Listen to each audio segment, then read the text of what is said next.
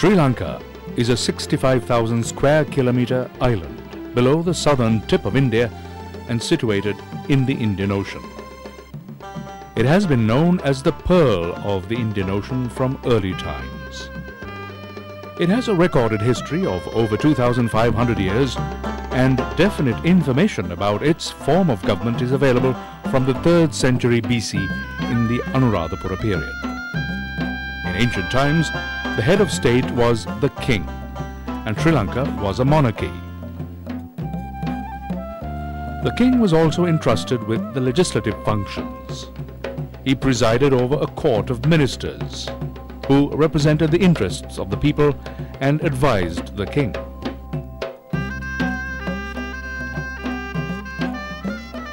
In the 4th century BC, King Pandukhabe made Anuradhapura the first capital of Sri Lanka, in a manner we consider modern.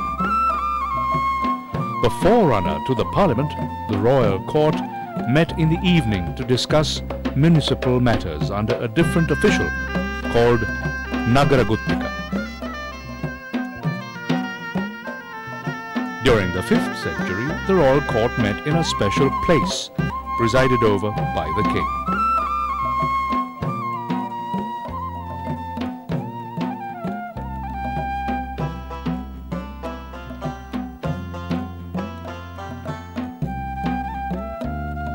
During the Polonnaruwa period, a special, beautiful building was constructed by King Parakramabahu for the royal court to meet.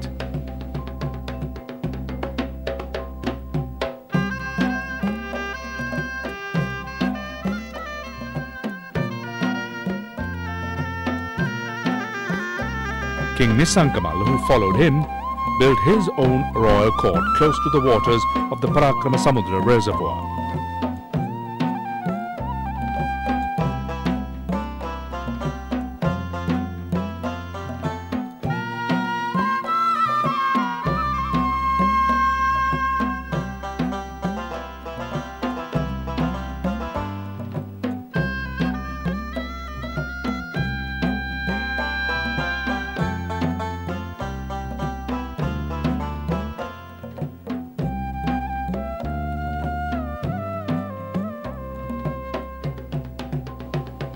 This tradition has been followed in Kandy, the last kingdom of the Sinhalese, where an artificial lake was created close by. The maritime districts fell to the Portuguese in 1505. Then came the Dutch in 1602. And the last bastion of the Sinhalese, the Kandyan kingdom, was taken over by the British in 1815 with the signing of the Kandyan Convention. However, just 3 years later, the British administration was disrupted due to a rebellion by the Sinhalese.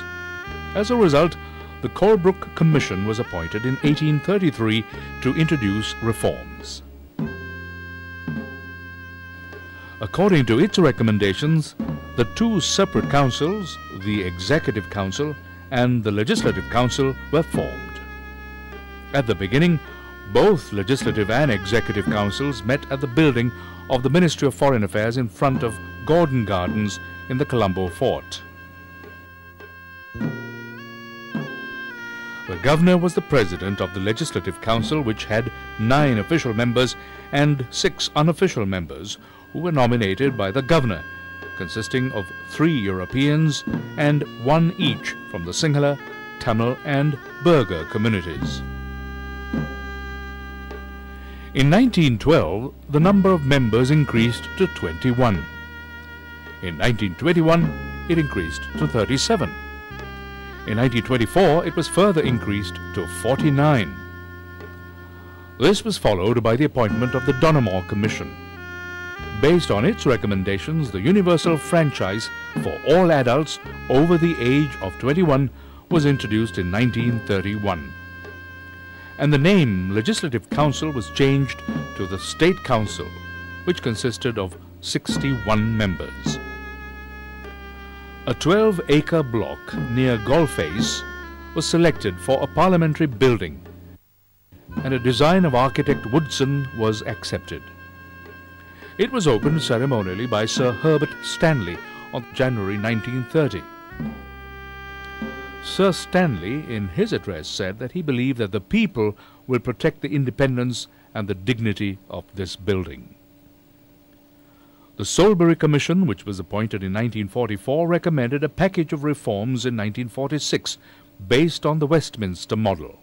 Accordingly, the Parliament consisted of the Senate, or Upper House, and the House of Representatives, or Lower House.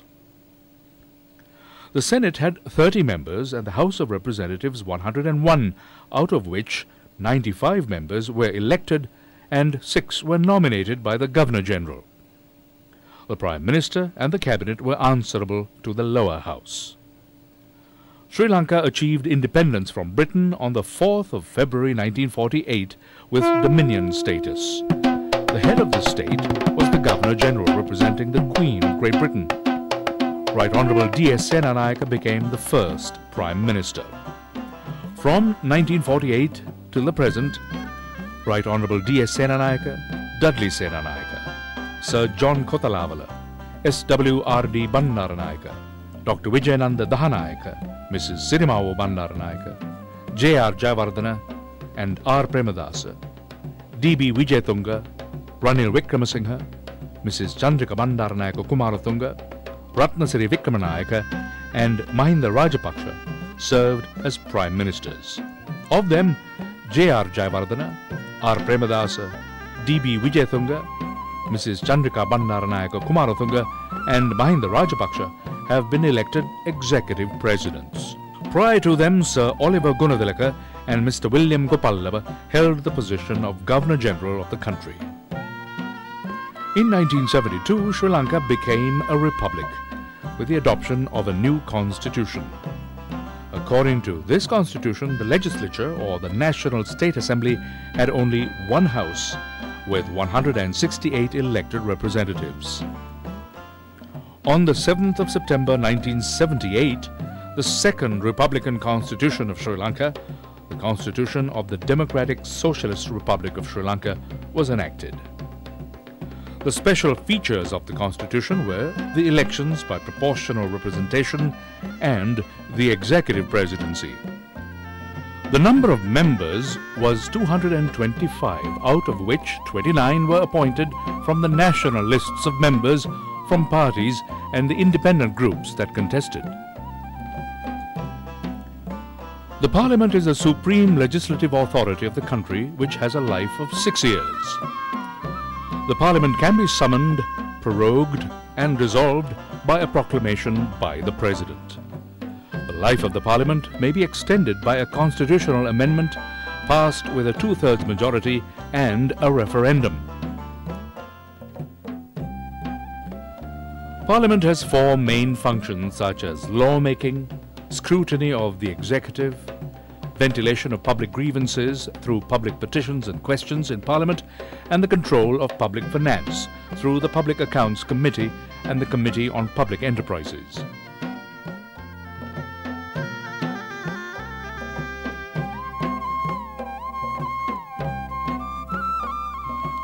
As the Galle-Face Parliament building was inadequate, the House permitted in 1979 the building of a new Parliament in Sri Jayawardenapura Kotte.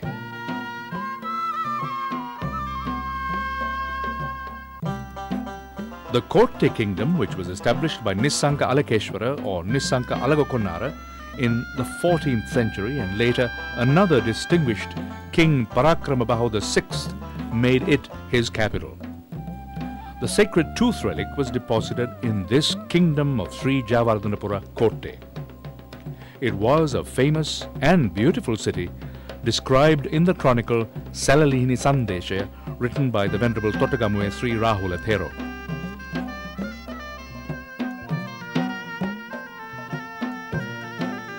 This Parliament at Sri Jayawardenapura Kotte was the 3rd building after the Legislative Council was established in 1833. With the opening of the new Parliament, Sri Jayawardenapura Kotte became the administrative capital of Sri Lanka.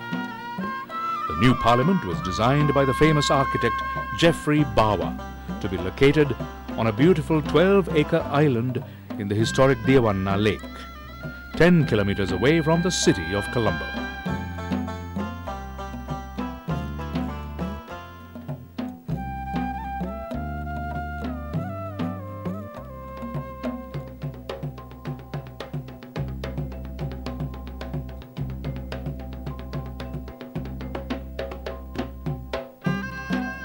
Under the standing orders, Parliament meets on 2 alternative weeks after the first and third Sunday of each month on Tuesdays, Wednesdays, Thursdays and Fridays.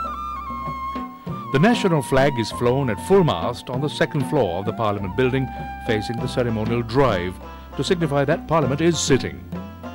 If the meeting goes on beyond 6:30 p.m, a lantern, amber in colour, atop the flagstaff shines in place of the national flag to indicate that Parliament is still at work.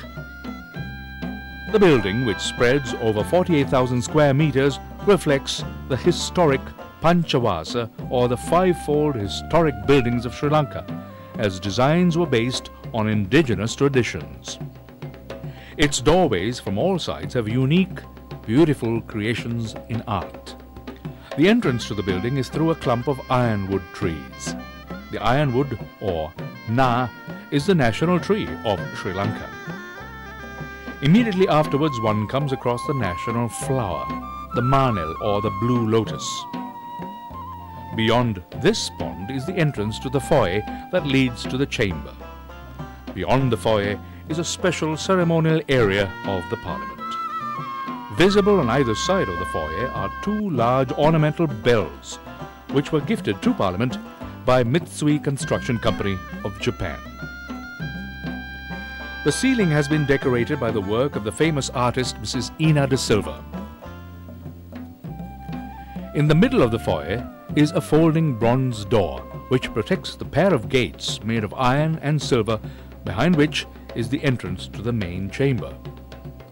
The wall between the main door and the entrance to the chamber is covered with exquisite murals created by the artist Dr. Manjusri. These are unique, traditional paintings depicting gods and goddesses mentioned in the epic The Salalini Sandesha.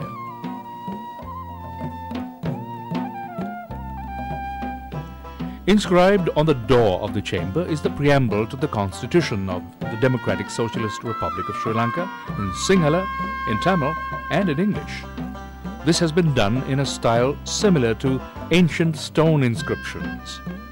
This masterpiece has been done by the metal sculptor Vimal Surendra.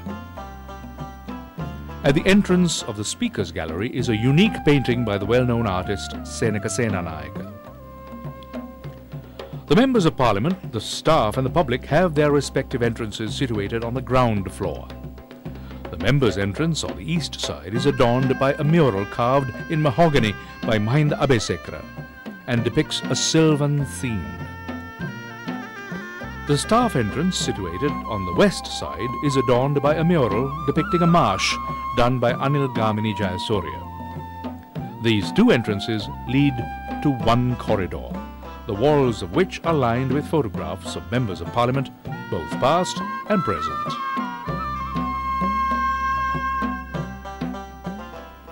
The centrepiece of the whole building is the chamber. Meticulous care has been lavished on this. It is a place of arresting beauty. It is rectangular in shape and occupies a height of 2 floors. 18 silver flags, banners and standards of kings, temples and corales on ornamental stainless steel posts and 7-foot-tall insignia of Sri Lanka form a halo above the chamber, giving it dignity. A magnificent giant chandelier of beaten copper plated in silver hangs from the center of the roof directly beneath the suspended coffered ceiling, giving an oriental touch.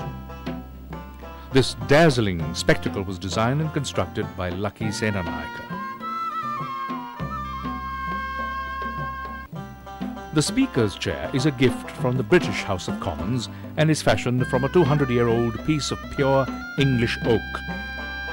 This is made from a part of a beam of the House of Commons dislodged when it was partly destroyed during the Second World War. The chair, which is 6 feet in height, is upholstered in deep maroon, and the Sinhala lion with drawn sword is embossed in gold on leather under the head of the chair. The Speaker is the most important person in Parliament and handles its most difficult tasks.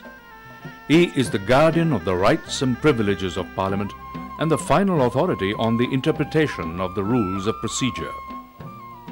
Impartiality and fairness are his prime attributes, and he is expected to disregard his own party identity during his term of office as Speaker.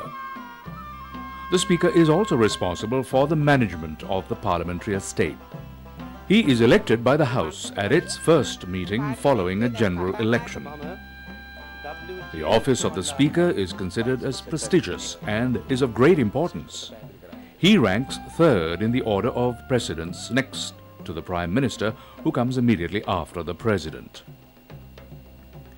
In the absence of the Speaker, the Deputy Speaker, and in his absence, the Deputy Chairman of Committees presides. There is also a Chairman's panel to assist the presiding officers. Below the Speaker's chair are the chairs of the Secretary General, the Deputy Secretary General, and the Assistant Secretary General. The Secretary General is the advisor to the Speaker in matters relating to the exercise of all powers and functions that belong to the Speaker and to the House through the Speaker.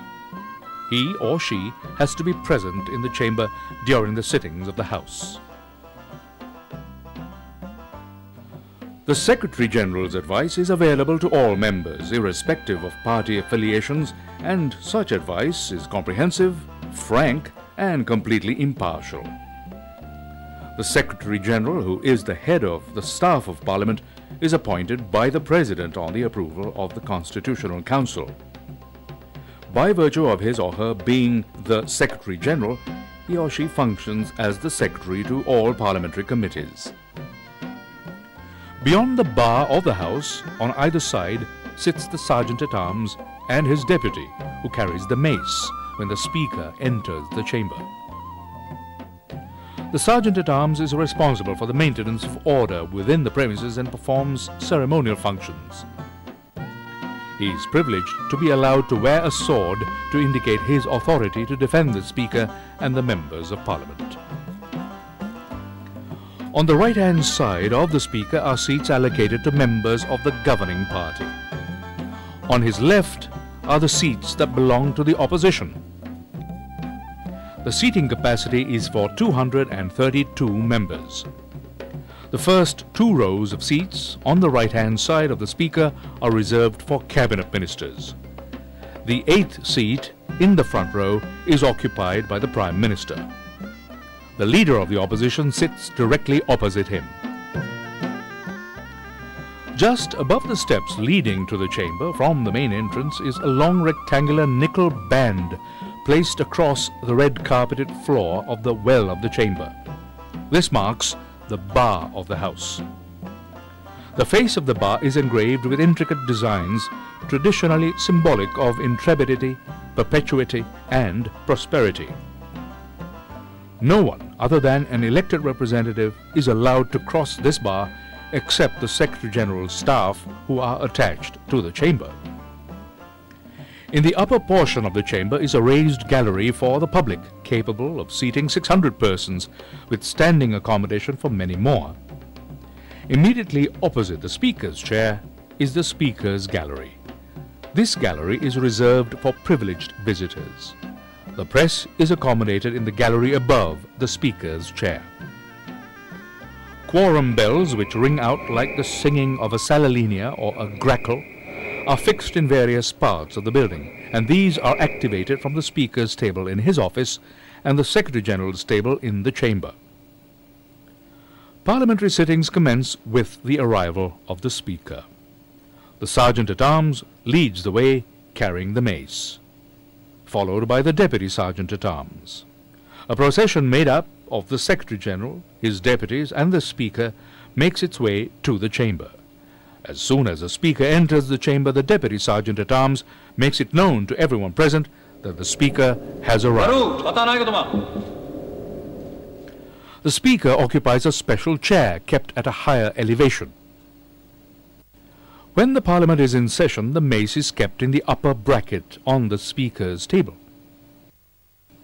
The mace, the symbol of authority of the Parliament, was gifted to Ceylon's House of Representatives in 1949 by the British House of Commons. The mace is composed of a staff of ebony with ornamentation in silver, 18-karat gold, and sapphires.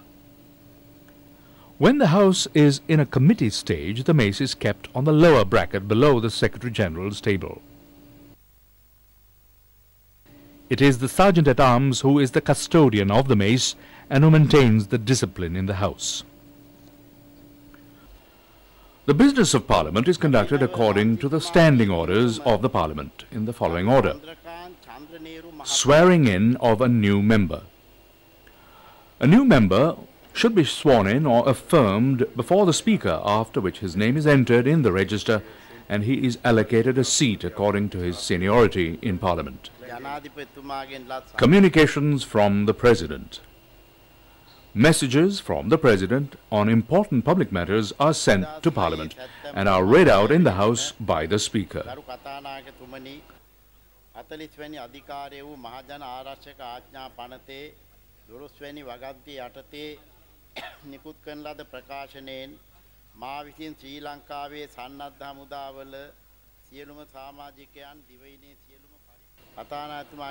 Announcements from the Speaker. The most frequent announcements relate to the certification of bills, the demise of a member of Parliament, the reference of bills to provincial councils, and so on. Presentation of papers and reports from the committees. Papers may be presented only by the Speaker, a Minister, or a Deputy Minister.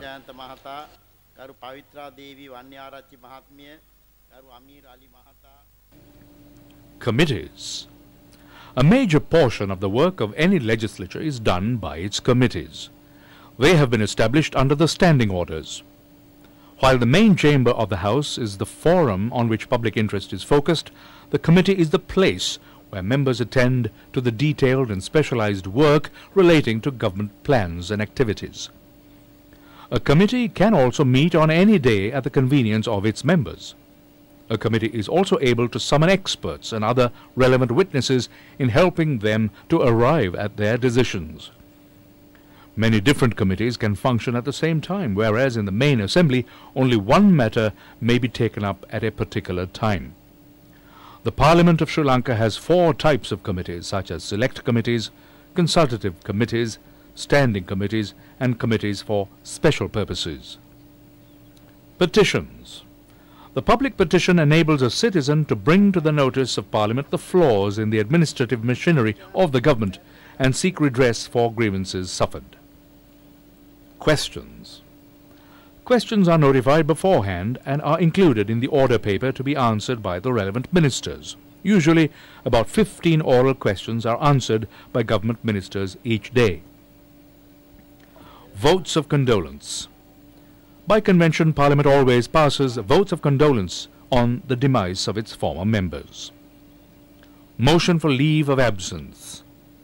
Leave is granted to members of Parliament by agreement of the House on a motion. Ministerial statements. Ministers are entitled to make statements on subjects that come within their ministerial responsibility. Personal explanations. Any member against whom criticism or comments of a personal nature have been made is entitled to make a personal explanation, even though there is no motion before the House. Questions of privileges. Parliamentary privileges are those attached to Parliament in order to enable it to function freely, effectively, and independently without obstruction. For this purpose, the members of Parliament need to be given special rights which other citizens may not claim. Public business. Public business means the orders of the day and motions. It includes bills, motions for the passage of regulations, supplementary estimates, and so on. The Constitution vests in the Parliament the primary legislative power to make laws, including laws having retrospective effect and those repealing, adding to, or amending any provision of the Constitution itself. All legislative proposals have to be introduced in Parliament in the form of bills. There are different procedures for the passage of different kinds of bills, such as government bills, private members' bills, and urgent bills, and so on. A government bill can only be presented by a minister of the cabinet or a deputy minister. They originate with their formulation in a government ministry or department and it is referred to the legal draftsman for the preparation of the official draft bill. It is the duty of the Attorney General to examine every bill for any contravention of constitutional provisions. His opinion and the draft bill are then forwarded to the Cabinet of Ministers. Upon receipt of the Cabinet approval, the bill is ready to be published in the Gazette and referred to the Parliament for enactment. Thus, notice is given to the public of the intention to bring the bill before Parliament for its passage into law. At least 7 days after the publication in the Gazette, the bill may be placed in the order paper of Parliament, and on a day so appointed, it will be presented by the relevant minister. Under Standing Order 45, the second reading of a bill shall be taken up on a date not earlier than a week after the presentation. That's the first reading. The second reading of a bill is the main debate, where members express their views on the subject. The second reading should encompass wide-ranging discussions on the principles and scope of the bill. A debate on the second reading would usually last 1 day, but may extend in some instances to many days. The minister in charge of the bill should introduce the bill and wind up the debate at the end of the second reading. During the second reading, amendments may be proposed. Following the vote on the second reading, a bill may either be referred to the committee of the whole House or to a standing committee on bills. It is almost invariably the practice for government bills to be committed to a committee of the whole House, because a bill can be passed more expeditiously in such a committee. The third reading of a bill is for the approval of the overall contents of the bill, with the committee stage amendments, and at this stage only verbal or drafting amendments and numbering of sections and so on may be done, and that too on a motion made. It is usual for the minister at the third reading to seek the approval of the House to make consequential amendments.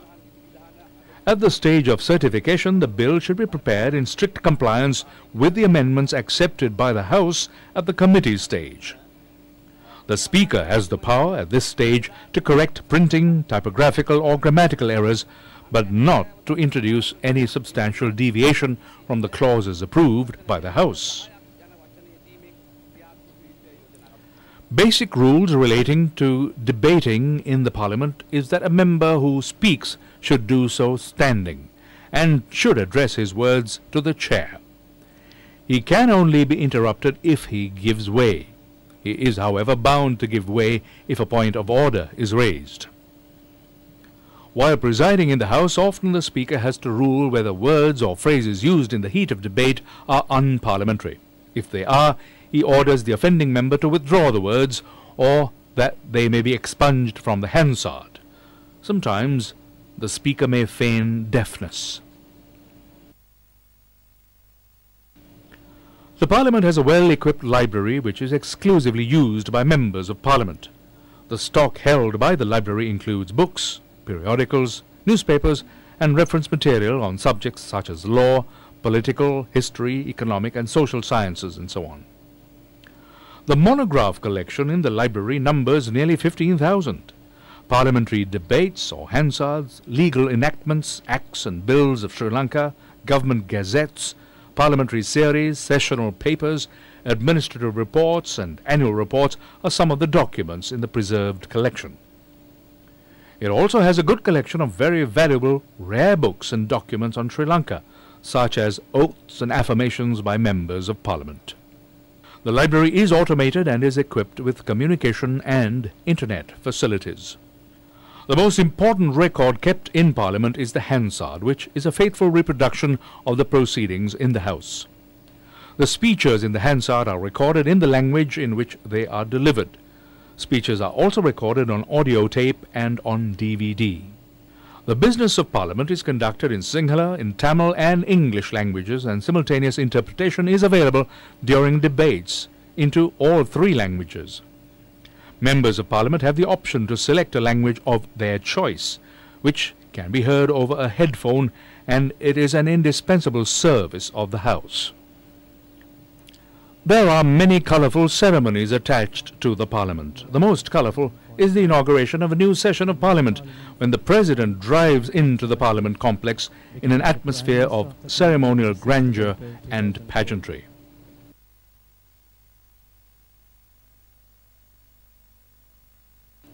Another colourful event in Parliament is the budget speech, in which the Finance Minister unfolds his budgetary plans for the following year. Addresses to parliamentarians by visiting dignitaries are also special events in Parliament.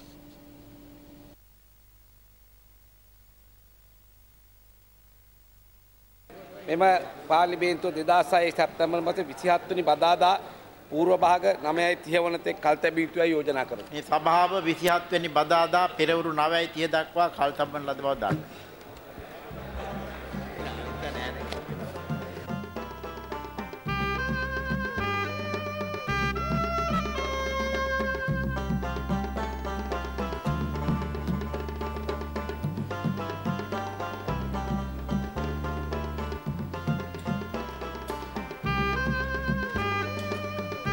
The Parliament website is available at www.parliament.lk. This site provides relevant information to the members of Parliament, the Secretariat and the general public.